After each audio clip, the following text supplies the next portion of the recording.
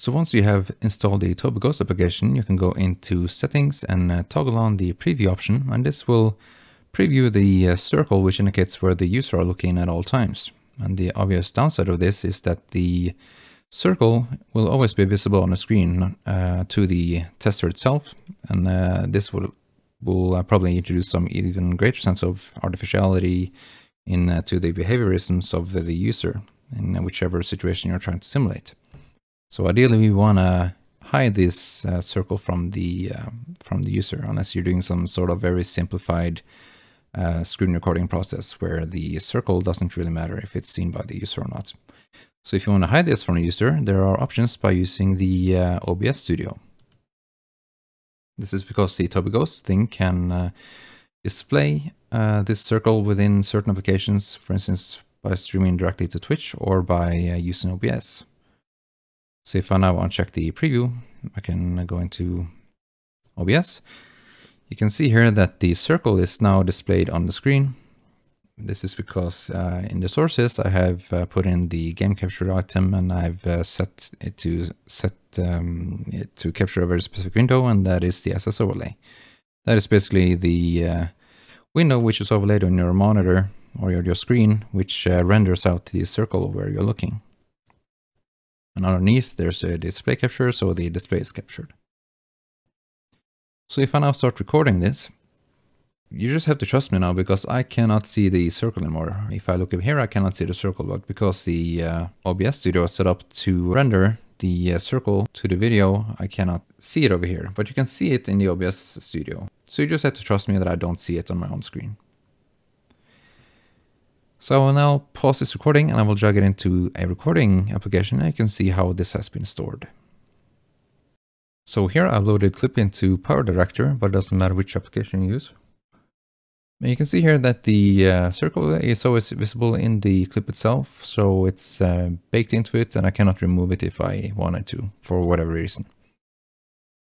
So if you want a way to record the screen capture and the render layer with the circle separately, I'm not quite aware of a way to do this directly inside OBS, unless you're running two OBS at the same time.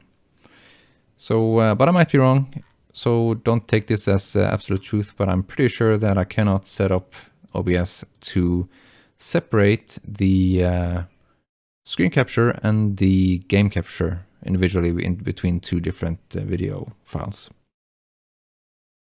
But I may be wrong about this.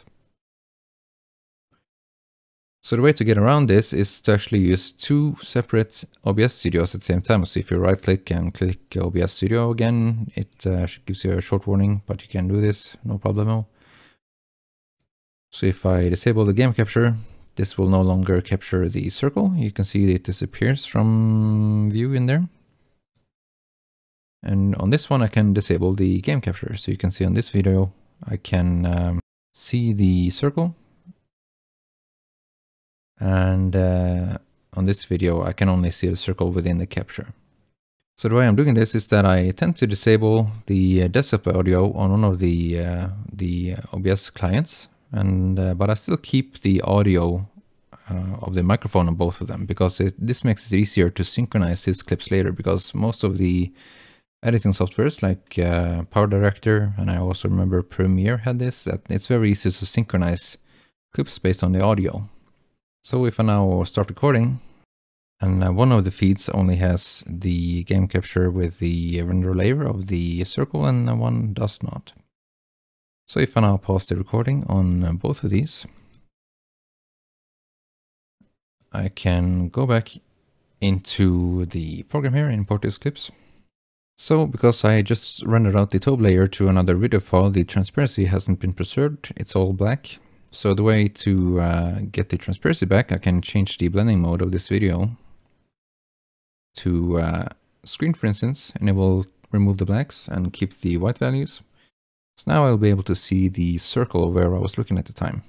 If I want to uncheck it, I can now hide the layer, and I can also mess with the transparency and transitioning if I want to fade this in and out.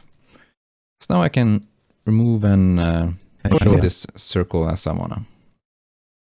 And now for the audio syncing, in this program I just have to select the programs, or the video files, go to sync by audio. So because I recorded the microphone on both of these video files, I was able to synchronize them pretty easily, and now I know that the circle should be fairly close to the timeline as where the user was looking at the time during the video recording.